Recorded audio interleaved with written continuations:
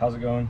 Today I'm going over the flagpole mount that we've got right here, or how to put your flag in the back of your truck bed, how to keep it secure and in place.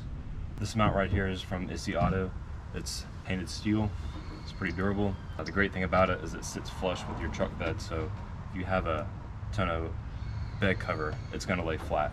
You can have that bed cover on even with this thing still mounted. It's also really easy to take out and to move back and forth here in the bed, so you can pretty much put it anywhere. This video is going to show you how to put it together, how to put it in your truck bed, and it's going to show how it does on the road. So when you take it out of the box, you're going to have the actual flag holder right here. You're also going to have all this hardware.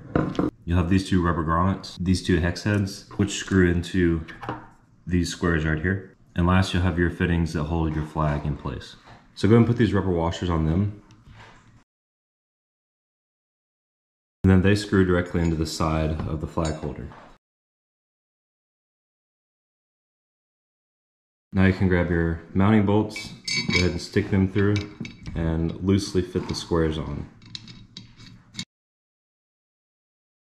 Okay, and then now you're ready to take it out to the truck. The only tool that you need is going to be supplied with it, but I have my own right here. It's a 5mm hex key.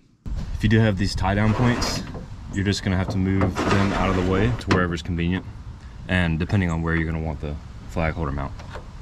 So basically we're just going to take these squares sticking out, we're going to fit the squares on the inside of the track right here and just slide it in place to where we want to.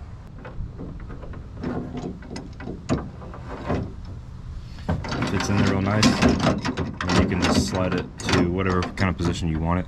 Now I've got it where I want it, and the next step is just to tighten these two bolts in.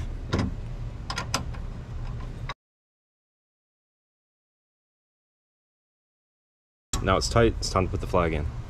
Stick the flag down in place. It's going to be most stable if the bottom touches the bottom of the bed, and then tighten it up. You've got a stable mount for your flag. It's not going to be going anywhere. We're going to do a road test to show how it does.